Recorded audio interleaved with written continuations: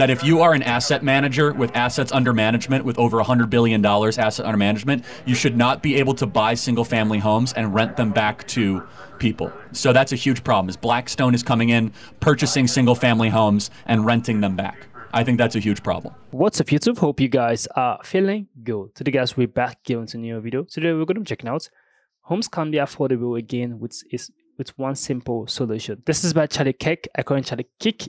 We call love kicking us. Let's get right to today's video. So I'm just wondering, since you were saying that housing is a problem for a lot of Americans, there's, as far as I've seen, there's kind of two right-wing housing policies, which is one, we should reduce, how do you say, we should reduce... Low income? Yeah. No, I'm saying you should reduce regulations on housing, allow more housing to be built, and two is sort of that we should do government-funded suburbia type stuffs. What's your opinion on how we should solve the housing crisis? Yeah. Well, first of all, we have to stop creating cheap money. So the more money you have in the money supply, money has to find a home, and money finds home in tangible assets because there's only so many tangible assets. So I'll prove it to you. This is why gold, silver, copper, the stock market, and homes are priced more, but they're actually not worth more than they were 4 years ago. So the price of it goes up more because we're creating $8 trillion every 4 years artificially and boosting the money supply. So we have to get federal spending under control, something that Republicans don't want to do and Democrats don't want to do. And the Federal Reserve is just intent on continually pumping in cheap money into the market. So that's number one. Number two, at least in Arizona, we have to take back federal land from the federal government and give it to states, and we have to try to build out horizontally and not as much vertically. So I don't know if that would be popular around here, but in Arizona especially, the federal government controls actually the majority of the state of Arizona. So do you have a thought on that? The one, I guess, thing about building out horizontally instead of vertically is that there's been a couple of theories posited around. I'm not sure if you might have seen them. It's that building out horizontally essentially means that the tax revenue in municipalities ends up being not enough to pay for the services that you're providing. Yeah, it depends. Yeah, it depends on what community and what the income level is, right, and what your social service demand is. But I think we would all agree that there is a cost to hyper-urbanization.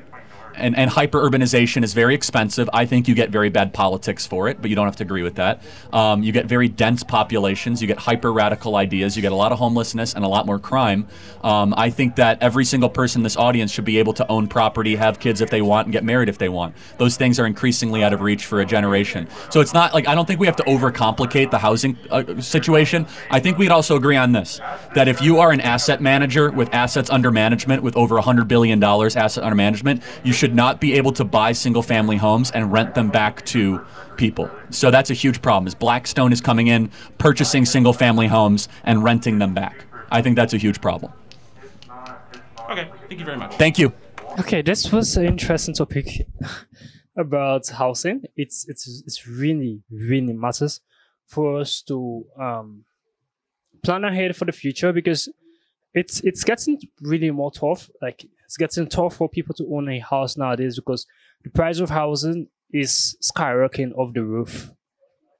So I love how Charlie stated the fact, what is really causing it to skyrocket, the issues we are having, for how we're going to solve it, so the future generation will not suffer more about trying to find a home for them to sleep, so they'll be able to buy a house for themselves.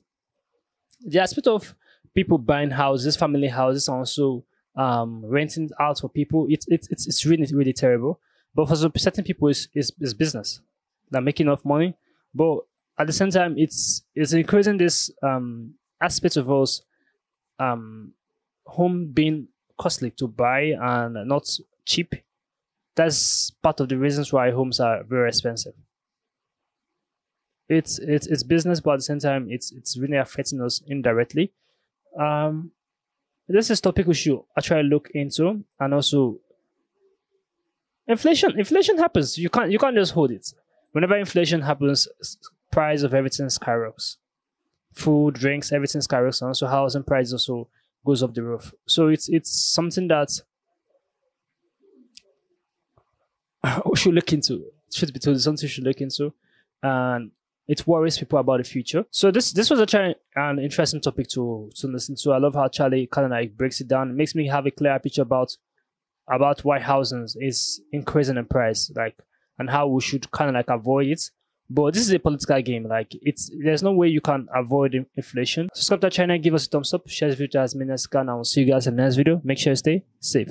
I just want a bag, like an old lady. I'm backwoods smoking, I don't own papers, pass that 808. That don't shake her. Oh, bitch, you know I'm grinding like a pro skater. Baby mama bugging, I'm so quick to hit ignore. Buku bitches in my bed, I got scales all